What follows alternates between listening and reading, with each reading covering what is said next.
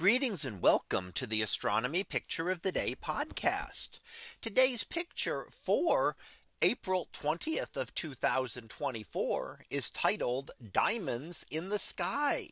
So what do we see here?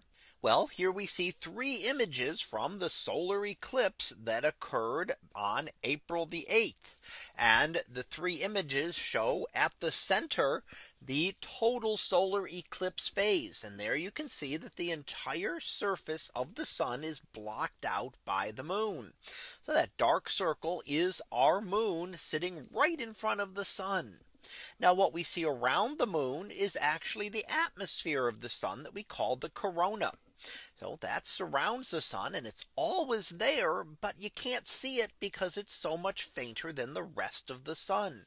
So when the sun is out, it completely overwhelms it with the glare and the extreme brightness of the sun itself. However, during an eclipse, when it's blocked out, the corona becomes visible. Now the two images to the upper left and lower right show what we call the diamond ring effect. And that is just those instants right before total eclipse and right after total eclipse. And those occur when only a very tiny part of the sun's surface is visible around the edge of the moon.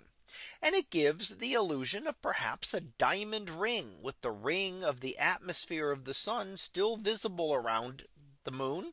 And that's because not enough of the sun is quite visible yet, but that extremely bright portion being the diamond, glowing very bright there. And you can see it in both of these images, both right before and right after the total phase of the eclipse. So this is an effect that would occur in any total eclipse, but you'd have to have a total eclipse to see it. So unless you were on the path of totality, this kind of thing would not have been visible. Now, while a total solar eclipse is really not super rare, to find one in any specific location is. So a total solar eclipse will occur relatively often. And by often, I mean that there's possibilities of them occurring at 2 points during each year. And usually somewhere in the world, a total solar eclipse will occur every year or so. But that's somewhere in the world. And of course, most of our Earth is covered by water, meaning that the paths of a lot of total solar eclipses would occur over water and not be visible to those on land. So when one like this last one occurred that went across major population centers, it was a chance for a lot of people to see a total solar eclipse, and something that generally in any specific area may not happen for hundreds of years.